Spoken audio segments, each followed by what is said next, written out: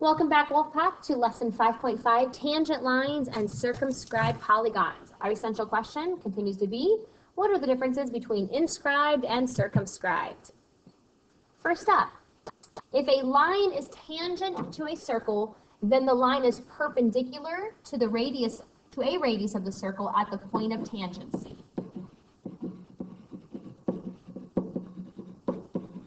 Perpendicular, meaning it forms a 90-degree angle. So since a 90-degree angle was formed with the radius and the line, that means this line is a tangent. Okay? So example 1, in the diagram, RS is a radius of circle R. Is ST tangent to circle R? So they're asking, is ST tangent to circle R? So that's, if it was tangent, that means it's perpendicular. Well, if it's perpendicular, it forms a 90-degree angle, which means that's a right triangle. Well, we can check to see if it's a right triangle.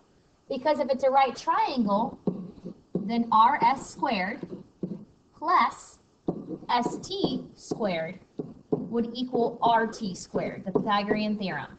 So if that is indeed true, then yes, ST is tangent to the circle. So RS is 10 squared, ST is 24, so 24 squared, equals RT, 26 squared. 10 squared is 100. 24 squared is 576. And 26 squared is 676. 100 plus 576 is 676. And 676 does in fact equal 676. So back to our question, is ST tangent to circle R? We will say yes. Let me scroll down a little bit. Yes, because triangle RST is a right triangle.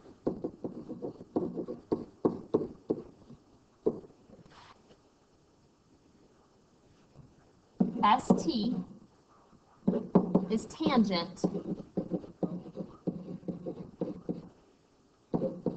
to circle R. Okay? Because I was able to prove it's a right triangle, that means ST is perpendicular to RS, which means it is a tangent.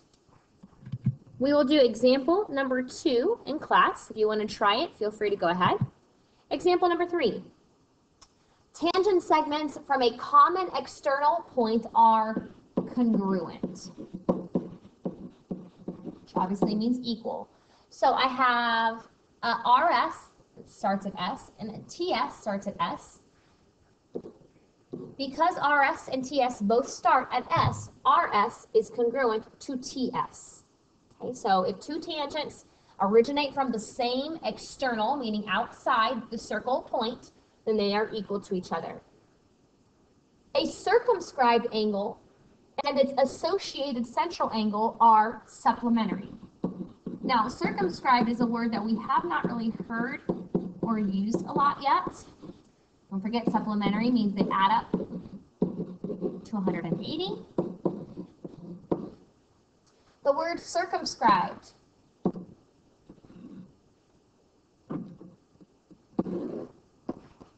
means outside of the circle.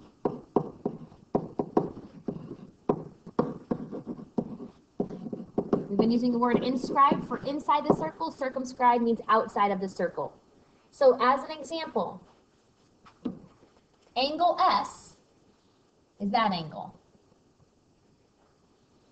If I draw an angle from R to P to T, okay? Angle P is a central angle. Angle, in this situation, angle P plus angle S equal 180 degrees.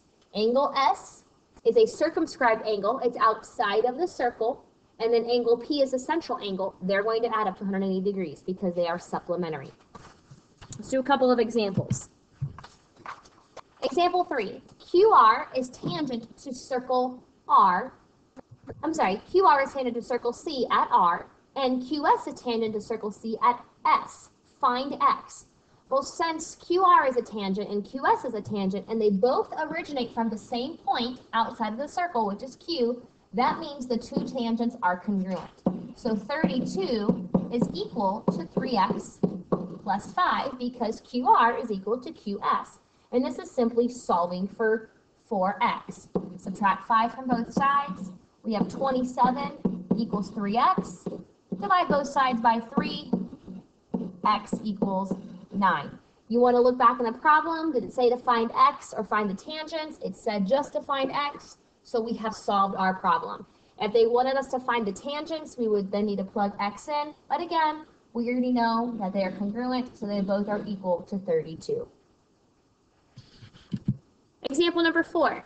Lines that appear to be tangent are tangent. You will see this verbiage in a lot of problems. They're letting you know that even though they didn't draw the right angle to show they're perpendicular, if the lines look like they're tangent, consider them to be tangents.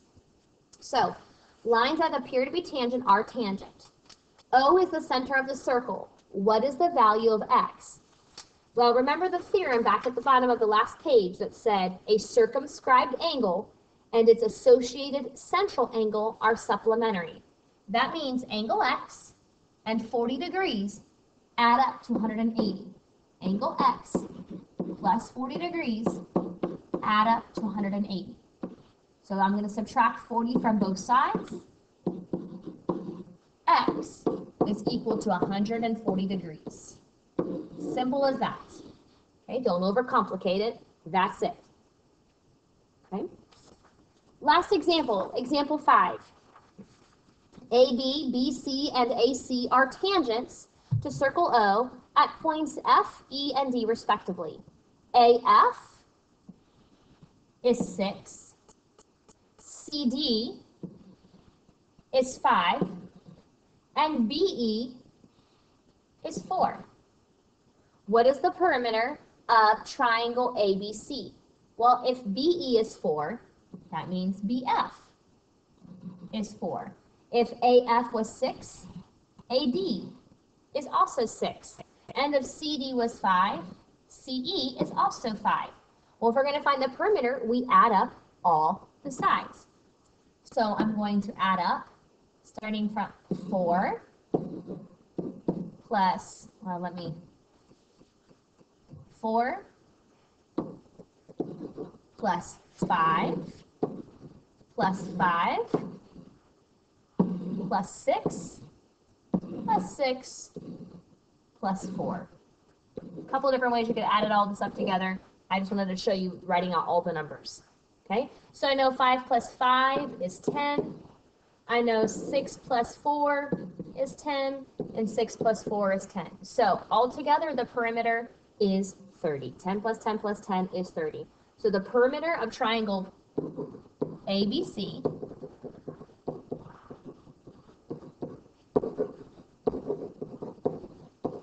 is 30.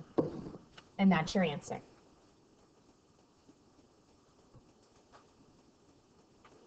If you have any questions on any of these problems, or you're unsure or want more examples, anything like that, please make sure you make a note in your margins. But we will do examples 6 and the try it in class. I'm pretty confident you could do them on your own, so if you want to try and check with me before class to see how you did, feel free to. Have a great day, Wolfpack, and I will see you next class.